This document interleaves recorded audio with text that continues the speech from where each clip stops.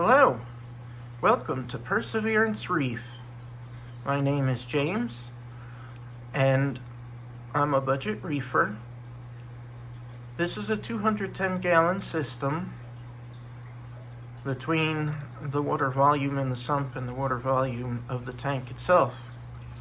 The tank is 210 gallons and the sump is 75 gallons total, but there are approximately 30 gallons or so in the sump of actual water, and probably about 180 to 200 gallons of actual volume in the display tank.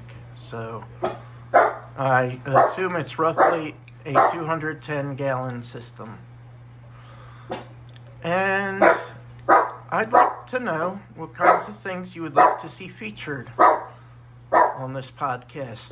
I will be talking about budget reefing and the things that I'm doing to my system. And I would certainly like to get to know you, and I hope you'll get to know me better.